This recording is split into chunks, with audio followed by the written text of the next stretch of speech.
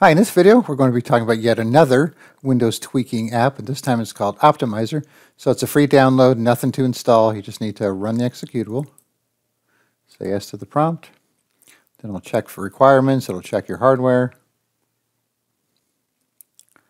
Alright, so it's broken down into several categories here. The first one is general.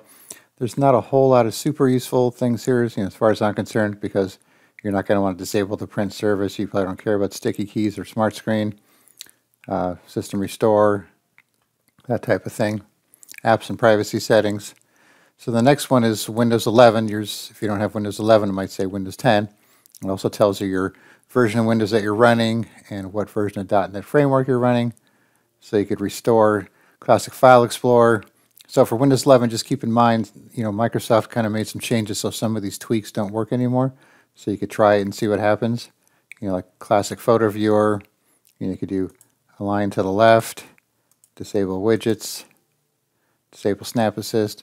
And if you want to enable the right-click menu, you could do that. But any change you made, you have to restart the computer for this section.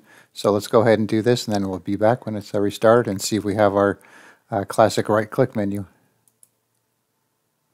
Okay, so we've restarted the computer. Let's try right-clicking. Now you can see we have the classic right-click menu back, so that worked. So let's open the app again.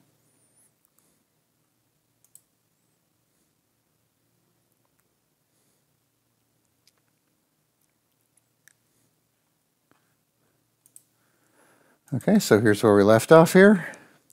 All right, then if you want to disable stuff, just turn it off and restart again. Then you have the UWP apps. Make this full screen here. It's kind of hard to see because I'm recording at a low resolution. But you have all these UWP apps you could uninstall. Let me get this taskbar out of here.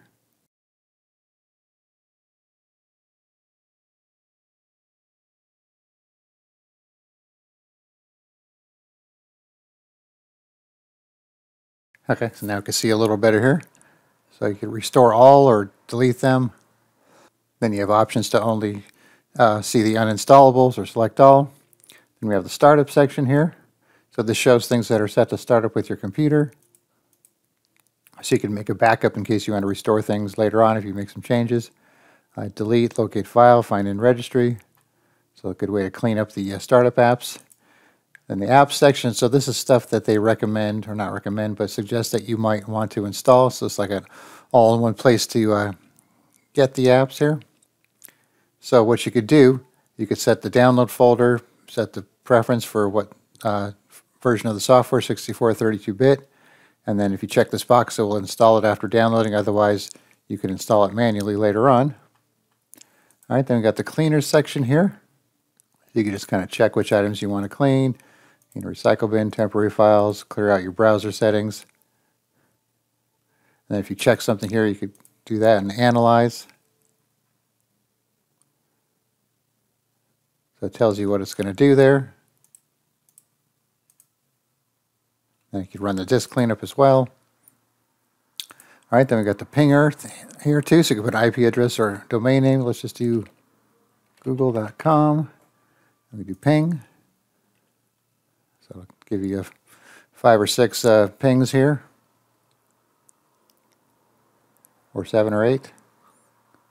Okay, then you could actually copy the IP address if you want and paste it in somewhere, or you could check on showdown.io if you want to see information about that domain, who's hosting it, and that type of information, SSL information.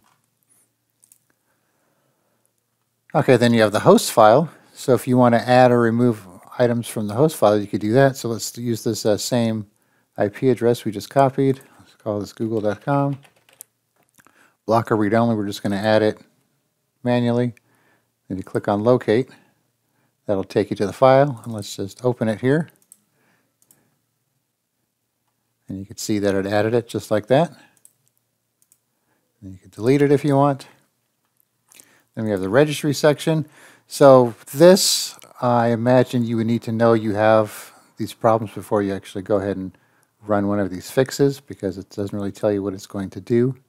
So that's up to you if you want to play with those or not. Then you have the hardware section, which shows you kind of like a device manager.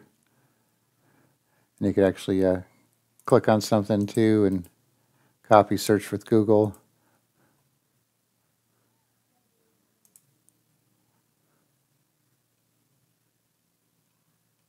Like that. Gives you disk information about space available, file system, what's compressed, network adapters. That's nice. So this integrator, so this allows you to add programs to your right-click menu and that type of thing. By clicking that, add or modify an item, delete existing desktop items. Then they have some preset ones here too, so I would have this one on. So add system tools. So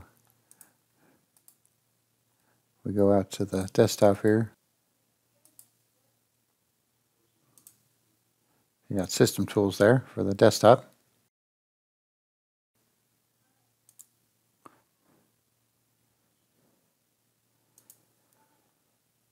And define your custom run commands if you want to do that. And here's some existing ones. And then of course just have the options if you want to change your theme, check for updates, start with Windows, and so on.